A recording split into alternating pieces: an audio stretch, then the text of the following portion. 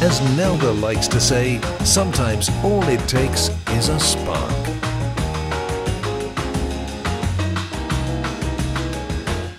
One of your board certifications is hospice care.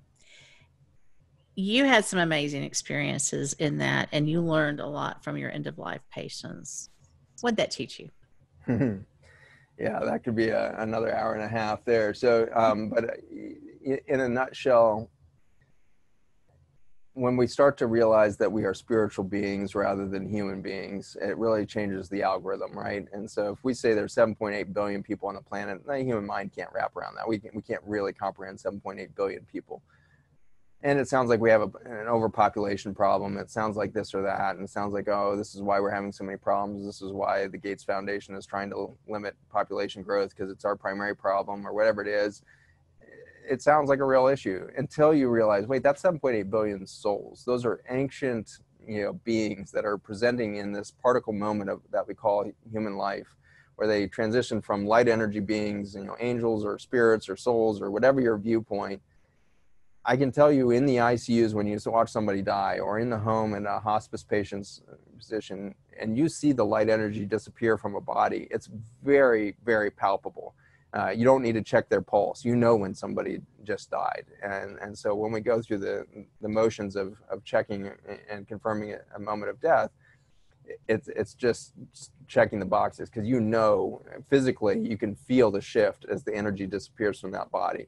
And so I think it's extraordinary to see that. And then when you resuscitate somebody in the ICU and pull them back, you realize they're already in their next life form. They are already in this journey on the other side of this veil that we call physical life. And they see such beauty, and they see such miraculous acceptance of who they are. And they see such a miraculous realization of their purpose and how everything has been perfect. Nothing was out of place. And when you take that and now extrapolate it, it means that we need the journey of poisoning our planet to the point of extinction so that we can do our next thing. Humans don't change without the pressure cooker being turned on. We don't wake up one morning and say, I feel great, but I think I'm going to change everything. We just don't do that. And so we have to have this cataclysmic pressure on us to change our behavior. And at this moment, it's this extinction pressure that we've created. And this extinction event is our opportunity to change more and more dramatically than we ever have before. And so we are in our hospice moment. And as a species, we can, anticipate with actually joy and a sense of spiritual hope about the light on the other side of the veil. When we go extinct as a species, we're going to expand back into our full life purpose, and we will have extracted from this human experience whatever we needed to. But I would love to know that that's millions of years in the future instead of 60 years in the future.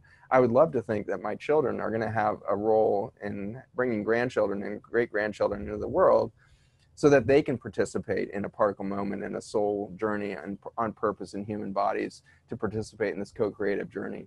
And so that's really, I think, what you're going to see unfolding in this future is an opportunity for us to really connect into full spiritual potential through a cataclysmic biologic crisis.